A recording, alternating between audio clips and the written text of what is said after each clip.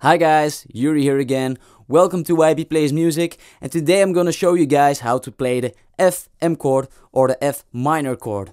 So we already did the AM, BM, CM, DM and EM chord, so all these minor chords, and we already did all the basic major chords as well before. So let's go and start off with the F minor chord. Now, the first way to play the F chord was here with the 4 lower strings, which was made up by putting my index finger over the first fret of the 2 lower strings, then my middle finger on the 2nd fret of the 3rd string, and then finally my ring finger on the 4th fret of the 4th string.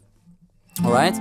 Now, if we just remove our middle finger, you would say we get the minor chord, but we actually have to cover the 3rd string with our index finger as well for this one, and then we get the F minor chord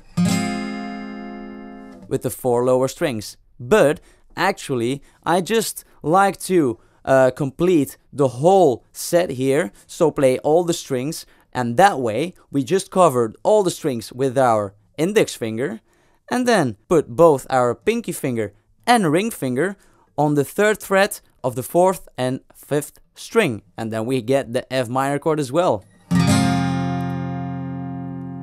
which is a lot fuller in sound, so I prefer that one to the first one I showed you. So for the second way to play this one, or the third, depends on how you see it, because I already showed you 2 ways.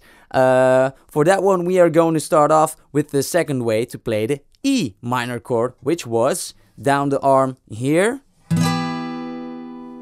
This is the E minor chord, and now just move 1 fret down the arm, which is the F minor chord. Alright, that's actually not that hard. We already showed a couple of those similar kind of chords. Now, and similarly to last week's third way but less common way to play the E minor chord, we have the similar way to play the F minor chord. Last week we got this placement for the E minor chord as well. Now if we take this position and move it 1 fret down the arm, then we get the F minor chord.